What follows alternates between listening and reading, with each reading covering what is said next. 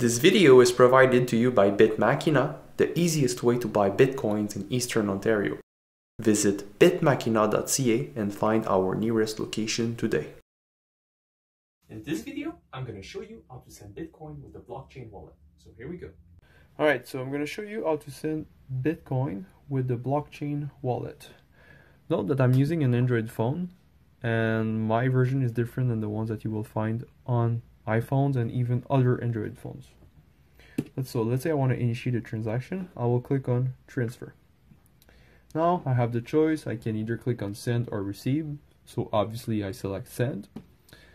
And then I select my Bitcoin wallet. At this point, I have two options. I can either copy paste the Bitcoin address of the recipient, or I can scan his address.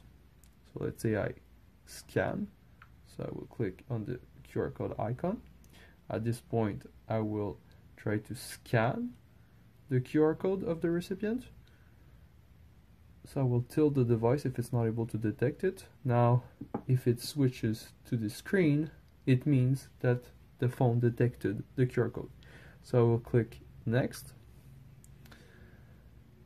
At this point, I can decide how much I want to send to the recipient. So let's say I want to send 20 bucks. I will select 20 bucks here. But the thing is, I want to send max. So I will go back, click send max.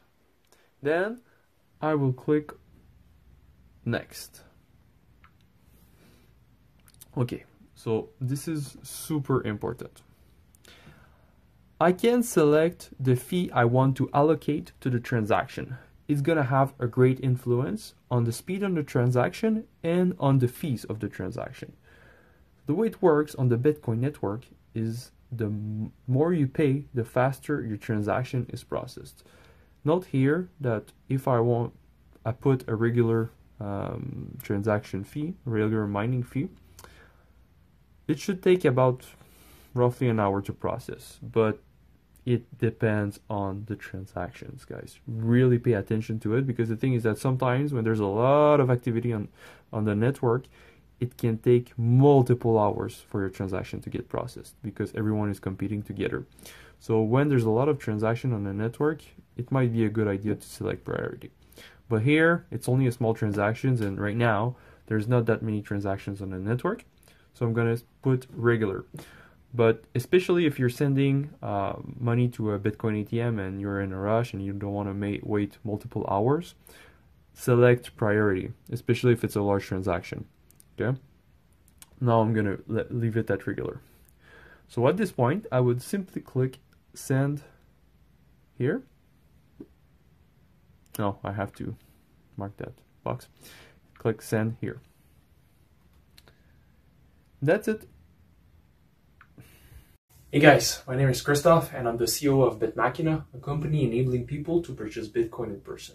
So we have been in business for about 2 years now, and we received a lot of common queries. So therefore, we decided to create a series of tutorials and videos explaining how to use the most popular apps in the cryptocurrency space.